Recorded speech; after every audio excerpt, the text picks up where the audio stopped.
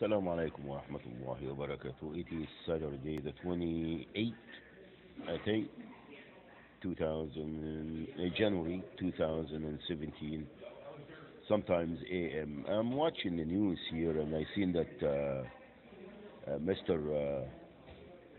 Clown, the fraud, banned 134 million Muslims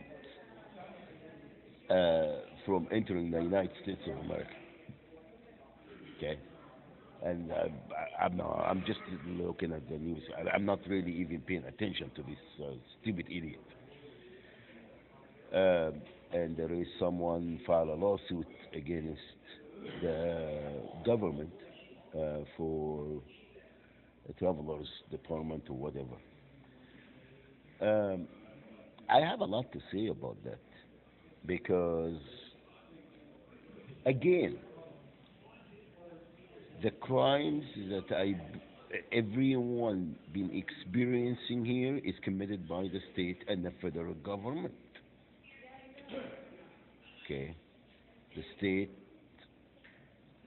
and the federal government. Now, not not to mention the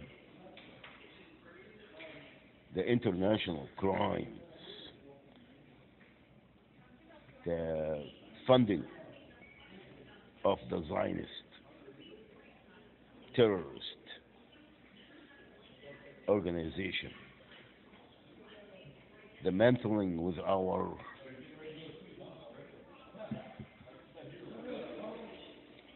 back home, with our, where we are from,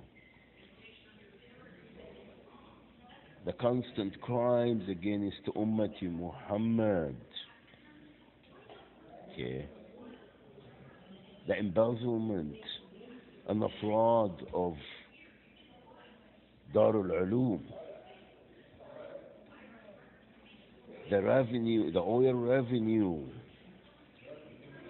all of these are crimes, and we are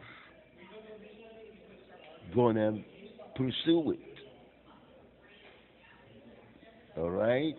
So please, again, punks, please, these heinous crimes against everyone and everything, declaring war against Allah subhanahu wa ta'ala and His messenger, you're gonna pay.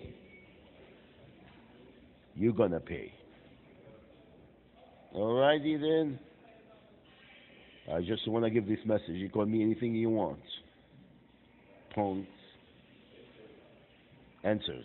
Answers. With Ummati Muhammad, we don't get intimidated. We don't back off when it comes to Deenullah. We don't back off when it comes to La ilaha illallah Muhammadur Rasulullah.